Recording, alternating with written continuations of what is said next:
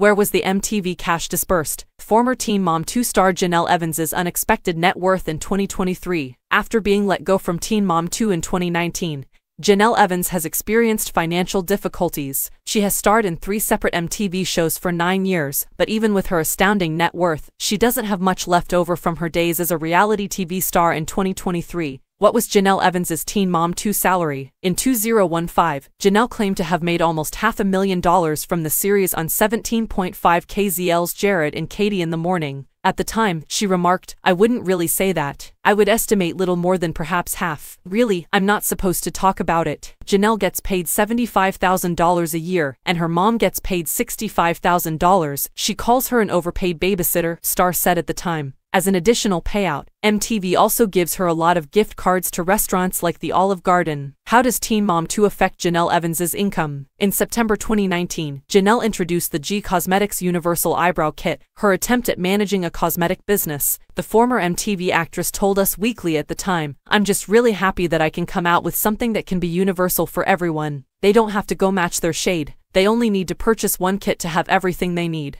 She claimed that while attempting to style her own eyebrows, she had the notion, "I was aware that I was using the pencil a lot as I was attempting to shape my eyebrows. However, there were instances when I had to go acquire wax in order to apply powder. And I thought, why wasn't this all included in one kit? Then I wouldn't have to go look for it," she said to the newspaper. When the firm failed in 2021, Jenelle declared her intention to focus on monetizing her social media channels. She has 3.1 million Instagram followers, 3 million TikTok followers, and has advertised menstruation knickers among other items. Jenelle attempted podcasting, but between July 2021 and January 2022, she only managed to produce 3 episodes.